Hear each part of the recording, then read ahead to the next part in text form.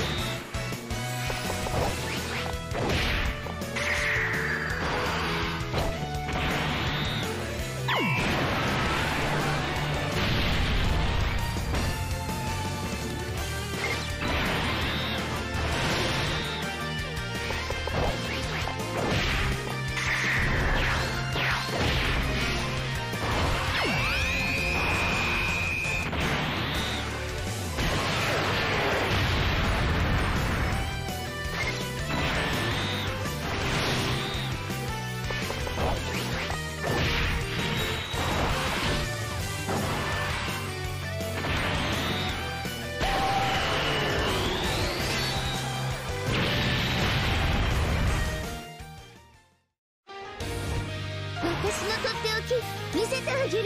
カメハメ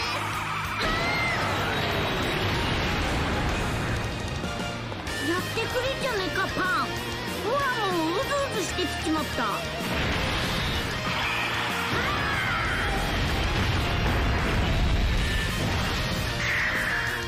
やったねおじいちゃん。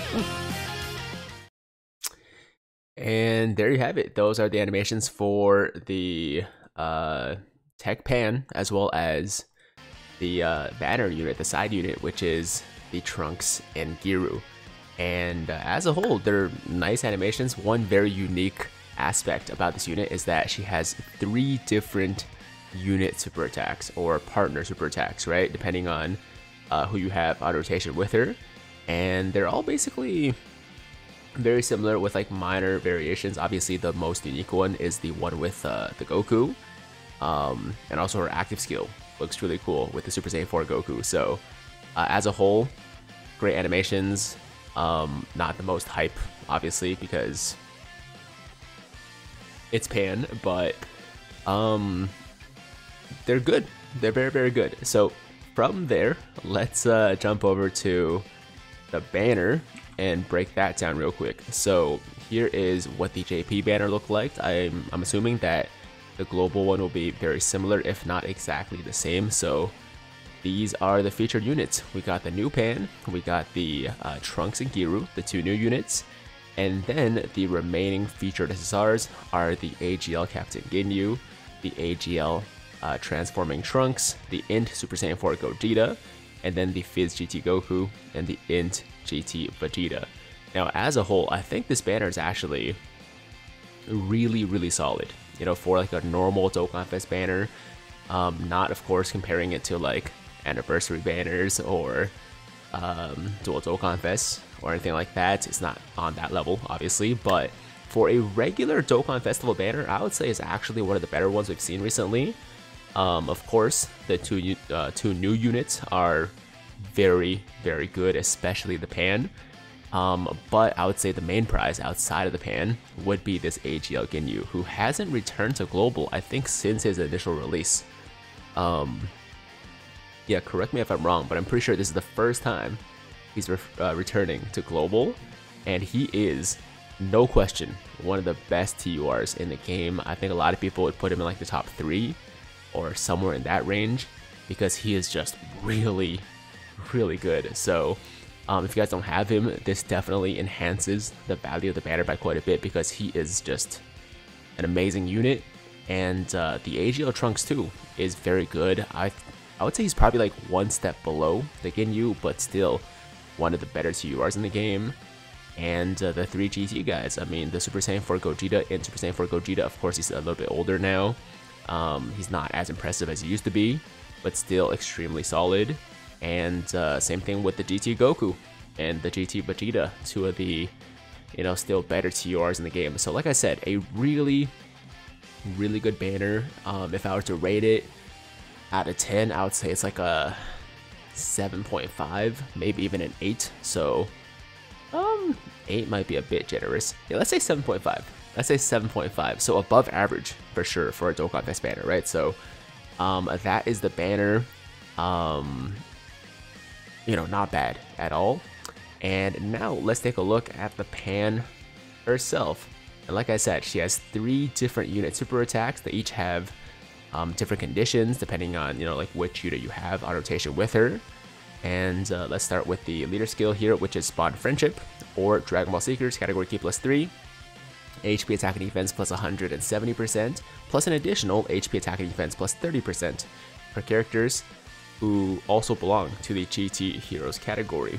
Her super attack, the regular one, is raises attack and causes immense damage with a medium chance of stunning the enemy.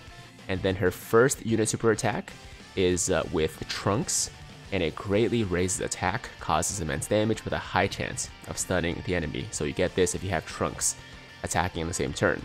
And then with the second unit super attack, it's with Giru, greatly raises attack and causes immense damage with a high chance of stunning the enemy. And then lastly, we have this unit super attack with GT Goku, which greatly raises attack and causes immense damage with a great chance of stunning the enemy.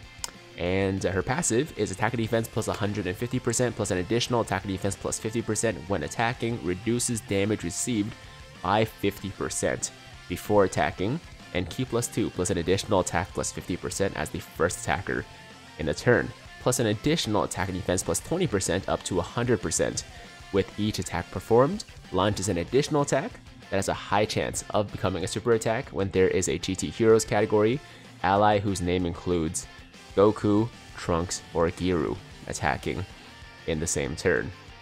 And then her active skill is Ace in the Hole Kamehameha, which greatly raises the attack temporarily, causes ultimate damage within the turn activated, and attacks become or have a 59% chance of becoming critical hits, and can be performed after, can be activated after performing 5 or more attacks in a battle if there is a GT Heroes category ally whose name includes Goku attacking in the same turn. Her links are all in the family, Saiyan Lineage, Battlefield Diva, GT, The Innocence, Kamehameha, Fierce Battle, and categories are Hybrid Saiyans, Dragon Ball Seekers, Goku's Family, Youth, Kamehameha, Space Traveling Warriors, GT Heroes, Bond of Friendship, and Bond of Parent and Child. So, there you have it. That is the GT Pan. Now, a couple of things about her passive. Basically, she is very powerful. I mean, she gets a lot of attack, she gets a good amount of defense, and her... Okay, so one aspect about her that's very unique actually is the fact that she is getting this 50% damage reduction before attacking, which basically means that she is the perfect slot 1 unit, right? I mean, I think when they designed this unit, they kept in mind that a lot of people were complaining that there weren't any, or not a lot of great slot 1 defenders that, you know, get good defense or get good tanking before they launch an attack. A lot of units in this game, you know, raise defense on their super attack or raise defense, you know, when they attack, right? But before they attack, you feel, you know, kind of nervous about putting them in the first slot because they could take a lot of damage. But they designed this Pan with the express intent of having her be a great slot 1 unit because she gets that 50% damage reduction before attacking. And then after she attacks, you know, she's getting There's additional 50% attack and defense. She's getting 20% attack and defense with each attack performed, so she's building up quite a bit over the course of the fight. And of course, she also has that high chance for an additional super attack if you have one of these 3 characters on rotation, which, you know, you're most likely going to, because as far as team building goes, I feel like she's going to be a little bit limited, right? She's mainly going to be like a GT teamed unit, and if you don't have her on one of those teams, then you're not going to be getting her unit super attack. You're not going to be able to get her you know, her active skill, and you're not going to get this additional attack that has a high chance to be a super. So essentially, I mean, if you want to get the most out of her, you kind of have to run her on a team, at least with some other GT units like a Goku, Iru, or Trunks, right? So that is one complaint that I've heard a lot, and that's one thing that I will admit to as well, right? I think that she is going to be a little bit limited, but kind of similar to the Ginyu, right? I mean, he's still considered one of the best units in the game, even though he is somewhat limited as well by his teams, by his passive. I think that applies to the Pan, and I think it is like something you should probably consider, should think about, as far as like whether you want to summon for her and spend stones for her, or if you're gonna have the pieces to run her effectively, right? Run her team effectively. But if you do, if you have those GT units, then like I said, man, she is really, really good. So yeah, that's all I really gotta say about Pan. She's very powerful. She does a lot of damage.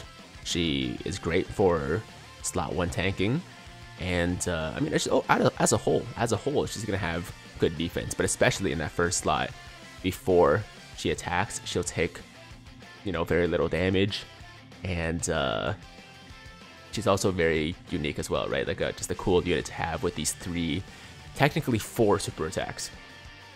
Technically 4 super attacks, but most of the time, you will be wanting to get like one of the unit super attacks as opposed to her regular super attack, right? So that's all I gotta say about the Pan. There she is. Let's quickly pop over to the Trunks and Giru. Leader skill is Bond Friendship, category key +3, HP attack and defense plus 130%. Super attack greatly raises attack for 1 turn and causes supreme damage and lowers defense. And passive is changes AGL and tech key spheres to int key spheres. Attack and defense plus 120%. GT Heroes, Bond Friendship, and Dragon Ball Seekers category key +1. Attack and defense plus 20%, plus an additional attack and defense plus 120% with 3 or more key spheres obtained, plus an additional attack and defense plus 120%, and all allies attack minus 20% with 5 or more key spheres obtained. And then all allies key +2, attack and defense, and chance of performing a critical hit plus 10% with 7 or more key spheres obtained. So essentially they are you know, one of the better support units in the game for these categories, that's for sure. And you're also getting a ton of attack and defense with them, depending on, of course, how many key spheres you can get. But if you get 5 key spheres, I mean, that is like 360% attack and defense, which is pretty wild. That's pretty wild. Of course, their stats are not going to be super high, so like I'm not expecting them to do crazy damage, but they'll do some pretty decent damage, and also get some pretty solid defense on top of the support being awesome. Just a really, really good banner unit, really good side unit that you would want to run on a team with Pan, which is obviously the intent with these like main and banner units, right? So yeah, that is the Trunks and Giru. Oh, Link's Speedy Retribution, Brainiacs, Cold Judgment, Solid Support, GT Courage, and Fierce Battle. In categories are Dragon Ball Seekers, Joint Forces, Space Traveling Warriors, GT Heroes, and Bond of Friendship. So that is the Trunks and Giru. That is the Pan. And at this point, I'm hoping that you guys have enough information for yourselves to, you know, decide whether it's worth it for you to summon for this unit or spend stones on this banner. But if you want my recommendation, I'm a little bit on the fence. I'm a little bit on the fence. On the one hand, the banner's solid, the units are really good, but she is limited. So honestly, I think for the average player, I think for the average free-to-play player, you can probably skip this. You can probably get away with skipping this just because of her limitedness and the fact that the banner is good, but not amazing, and the fact that we have some pretty big things coming around the corner for global. Namely, we got, for this year, most likely, actually definitely, Trunks and Vegeta. LR Trunks and Vegeta is just an insane unit, and they're probably dropping sometime in November. And on top of that, we're gonna get the Dragon Ball Heroes collab, and if you guys care about those units, I mean, that's gonna be pretty big as well. Although, like, you know, they're never the best units in the game. They're always good, but never the best units, so they're not a must summon. But if you care about the Heroes collab, those guys are coming too. We should be getting a Limit Breaker Super Saiyan 4 Vegito, who should be pretty sick, so there's that as well. And then we got stuff like LR Fusion Zamasu, or Merge Zamasu. We got the Blue Boys, Goku and Vegeta,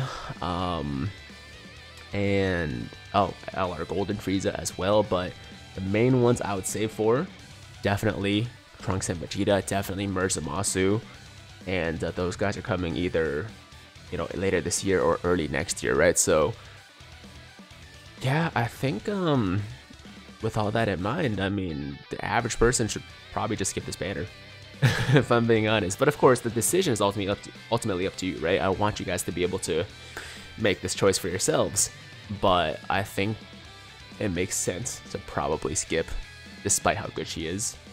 So anyways, with that said, that's how I feel. Let me know in the comments how you guys feel about it, how many stones you plan to spend if you do plan to summon, or maybe you're just gonna skip. Let me know what your plan is, and that's it, guys. That's gonna be a video. Hopefully it helped you a little bit, and as always, if you liked the video, then make sure to like the damn video.